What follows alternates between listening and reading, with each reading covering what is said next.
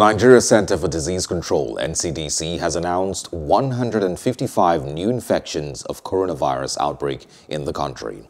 The public health agency said that the figure brings the total number of cases in the country to 66,383.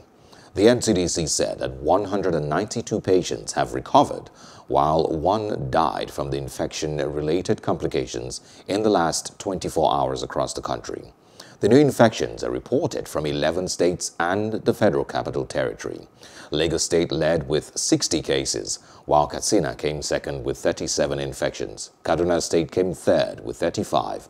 Other states with new infections were Ogun with 4 cases, Edo and Kwara with 3 cases each, Rivers and Kano State both with 2 cases each, Jigawa, Oyo and Taraba with 1 case each, while the FCT recorded 6 cases.